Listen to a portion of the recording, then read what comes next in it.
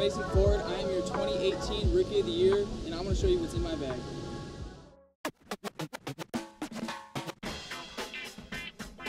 Take it from the top. Go!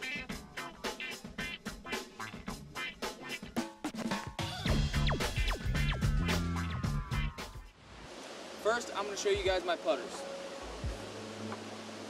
So this year for 2020, I am putting with the Galactic AVR, the team stamp. I just like the feel, the constant stiffness of the plastic.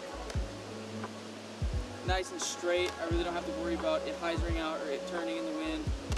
I typically don't putt with any other putters, you know, headwind, tailwind, other than these inside 35 feet.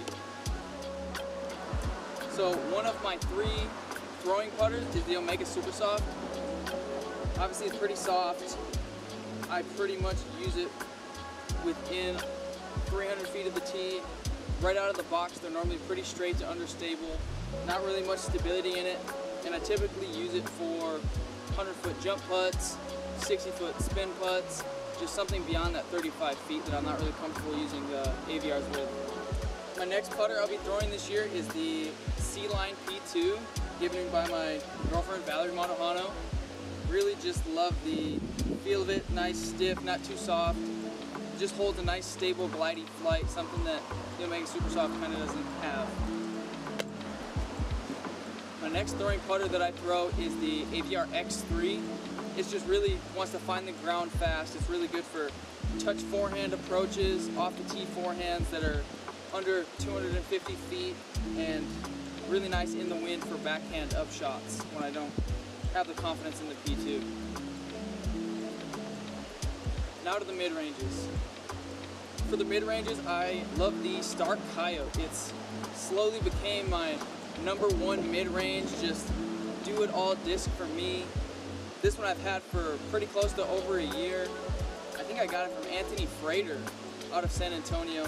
It's just, it started off as a point and shoot kind of disc, and now it's slowly moved into like a Mako 3 type frisbee. Just probably my favorite mid-range I've ever owned. It's just, I can always trust it. Never really strayed away on a bad shot with it, really.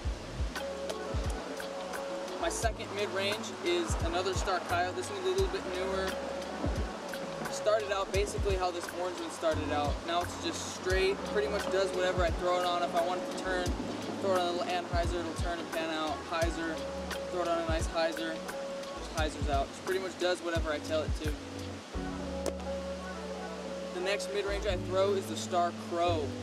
Pretty oddball disc, but I just really like the flight of it. I really don't like the feel of the rocks or the rock X's in my hand. I really don't like the bead. That's another reason why I throw the Coyote. It just has a really stable, not too much glide, but it gets there. I really enjoy the Star Crow.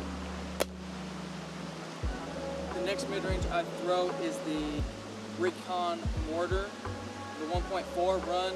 I've had this disc for probably about 3 years. It's just never really changed in flight. It's always just been that not very glidey brick of a disc, gator type frisbee. It's just always been good to me. So on to the fairways. My first fairway driver that I throw, and that I've basically been throwing since I started playing the game, is the JLS. This is almost like a leopardish kind of disc, but I feel like it's a little bit faster, has a little bit better glide in some situations. Pretty straight to understable right out of the box. I really like to work angles with discs, so this is just, you know, a beautiful workable disc for me. The next step up in stability is the Star TL. It maybe just gets a little bit extra distance that the JLS doesn't. You can see I have this beautiful Tree Love stamp here. Shout out to Tree Love. Thanks for all the support this year. Really like the stiff feel of this one. It's just pretty much does the same shots that the JLS does, but a little bit further. My next fairway driver is the Star T-Bird. This one is 171. I like them around the 167 to 171 weight range, just because I feel like it's a little bit workable. Like if I'm off on angles, it'll kind of correct it for me, versus a max weight one, it's more punishing if I miss the angles, kind of. Next fairway driver is the Star TL3. Shout out to Valerie again, she gave me this one too. So this started out really, really straight, not really an overstable TL3, but it slowly became Sidewinder-like. It's very understable. Throw out hyzer flips to turns, or just stand-up shots. My next fairway driver is the brand new TL3 that I just put in the bag starting at the year. This one's still very straight to overstable, really not a whole lot of turn in the flight yet. I'm kind of excited to see where this disc will go once it beats in. My next fairway driver is the Quantum Orion LF. So this was one of my commemorative discs for 2018 when I won Rookie of the Year, so this was kind of Millennium's gift to me, and it helped me fundraise kind of for 2018, getting on the road, hitting some more events, and yeah. So shout out to Millennium for all the support last year and this year. On to my next fairway driver, I have the Champion Glow Firebird. This one is pretty flat. Though it's flat, it's not very overstable. It's kind of softer. It's not like the stiff glow runs that people come out with. It's just kind of consistent flight, not really overstable, not really too glidey, but I really enjoy the flight of this Firebird. My next fairway driver is the Metal Flake PD. This isn't really overstable, it just gets me to distances that the LF and the TL3 kind of won't, because it's that little bit of extra speed. It has the stability of like a Thunderbird type disc. It just basically, like I said, gets me distances that the LF won't. Now time for the distance drivers. My first distance driver is a Star Destroyer. This is actually the only destroyer that I throw. This one's not very old. It was pretty much right out of the box, pretty understable. It's one of the runs where it has the blizzard type plastic in the rim, and I always think that that makes the disc just start off a little bit more understable than maybe a regular destroyer will. It has a really good top. I really like the top. It's not too soft but not too stiff with the star plastic. Really enjoyable disc. My next distance driver is the Sirius Scorpius. I really love the consistency of the Scorpius. That's the reason why I kind of pick it over the destroyer, just for the fact that I can kind of figure out which runs I like with it and kind of stick to that run. So if I really like the flight of, let's say, the 1.8 Scorpius, I can only throw the 1.8 Scorpius versus the destroyer, where I may not know really what I'm getting out of each destroyer. My next Scorpius is a little bit more stable than the last. I really like this one for throwing forehands. It's not really overstable, but for my sidearm, it's just really workable. I feel like it almost always comes out of any angle that I really throw on it. I feel like this one is very similar to the commemorative Greg Barsby runs. So this is kind of one of the runs that I really like for forehands. The next one that I have, it was given to me from a good friend in San Antonio. His name's Toby Leslie. Very happy he gave me this disc.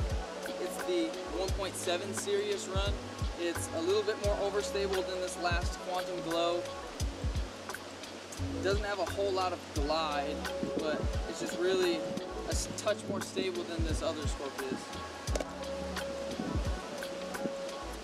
Moving up in stability here, we have, not exactly sure what run of Scorpius it is. I know they came up with a certain run with this small little Scorpius stamp down here at the bottom, and this has just been, you know, one of the more overstable Scorpiuses that I've had in my bag over the last couple of years. Still wants to have some good glide, still wants to have the overstability that the other ones really don't have. It's just really consistent, you know, headwinds, side winds. I really don't forehand it a whole lot because I really don't have that fast of a sidearm speed, but if it does pick up, I will sidearm it. The last distance driver that I have is really basically just for windy days, you know, a lot of wind, backhand shots, forehand shots. I really enjoy it. It's the Champion Excalibur. Just basically used for just windy days, or tall spike hyzer type shots, backhand spike hyzer type shots. Just something that if I throw this, the Scorpius will kind of glide out, versus this will just kind of want to find the ground faster. moving on to my last disc that I have. It's kind of more or less a utility disc.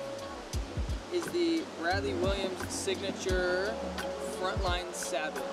So this basically is a shorter version of the XCal. Wants to find the ground even more. It's very similar to the Star Max in feel. It's just that these are a little bit easier to find for me than maybe a Star or a Champion Max. So here I have a couple of the minis that I carry with me. So this mini here I've actually had since the day I got sponsored by Millennium in 2017. It's just been something that I kind of hold dear to heart. I got it from Rudy Martinez, who's kind of been a really big mentor to me and helped me grow a lot and show a lot of love to me in the disc golf community. Shout out to Third Coast Disc Golf for all of their support and help this year too. I have this old Millennium Mini. I also carry this beautiful looking Tree Love Mini. Shout out to Tree Love. They're also one of my sponsors for the year. They've helped me out quite a bit. I'd like to thank my sponsors, Innova Champion Discs, Millennium Golf Discs, for their support since 2017. This is my first year with Innova. Really happy with our relationship that we're starting to build here between John Poole, Joe Rotan. Really love those guys. They have a lot of love and support out there for everybody. Thank you to Tree Love for their support. I would also really like to thank GK Pro for putting up this video on their YouTube channel. Thank you everybody for watching.